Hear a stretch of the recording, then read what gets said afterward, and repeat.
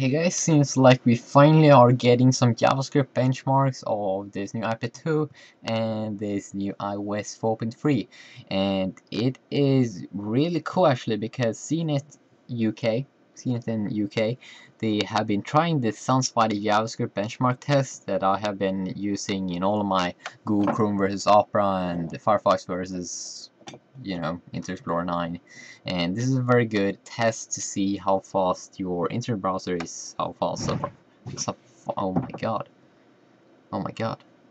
it just fall down. Yeah, crazy. That's just snow, guys. You can be calm. I'm not going to die here.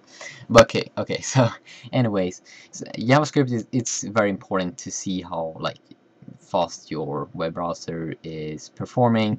Obviously, JavaScript is not everything, but it seems like the iPad 2 of the CNET in UK tried out this Sunspotty JavaScript benchmark test. Comparing to the original iPad 2 seems to be 4 times faster in JavaScript. So that is kind of impressive, but it's not all about the CPU and all of the upgrades in the new iPad 2 that is doing this impressive performance. 4 times faster, I mean that's sick.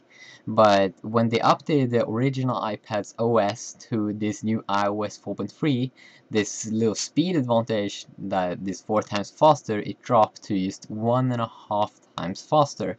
So this is awesome news because that means that iOS 4.3 it have this new JavaScript thingy, so you will be able to browse faster just if you are updating to iOS 4.3. So it's not just all about the new hardware in the iPad 2, but it's also this new iOS 4.3 that is really making some improvements to your browsing experience. So it's perfect if you want to go ahead and buy an iPad. You can buy the original iPad right now, upgrade to iOS 4.3 and browse even faster than you have been able to do before.